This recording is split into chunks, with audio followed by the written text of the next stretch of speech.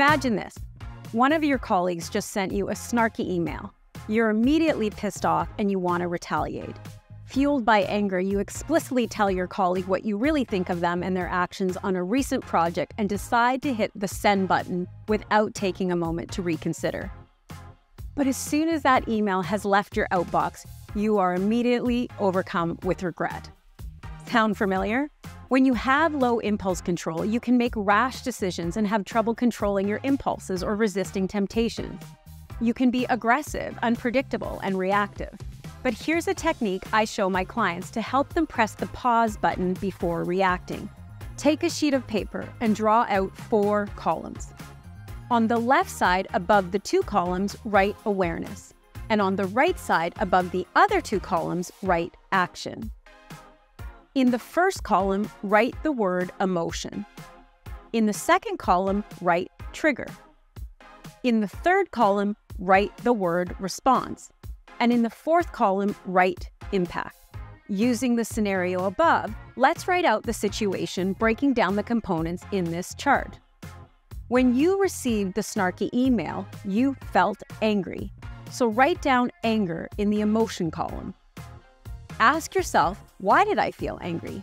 What caused the anger? Well, the trigger was the snarky email. So write down a snarky email in the trigger column. Now, the most important thing to do here, if you struggle with low impulse control, is to press pause and make a conscious decision by writing down a low EQ and a high EQ response. This will give you a moment to craft a precise response and assess the impact that your words and actions could have before you actually do it. Under the response column, write out a low EQ response. A low EQ response would be what you did. You sent a snarky email back. So write that out under the response column. And if you take a moment and think about the impact of that low EQ response, you will know your response would escalate the conflict even more and the outcome would not be positive. So write down conflict escalated, resulting in a poor outcome under the impact column. Now, let's write out a high EQ response. A high EQ response would be you would calm down your anger, go for a walk, and once cooled down, ask to set up an in-person meeting to discuss your differing viewpoints. So write down, cool off, walk it off, and ask to set up an in-person meeting under the response column. The impact of that response is that you both might be uncomfortable trying to calmly explain how you felt about the situation and your viewpoints, but the conflict would not escalate. So write down sharing how we really feel and understanding each other better to move the project forward under the impact column.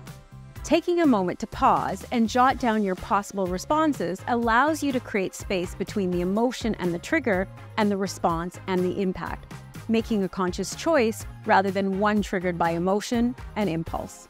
I'm Carolyn Stern, an emotional intelligence speaker, trainer, and author.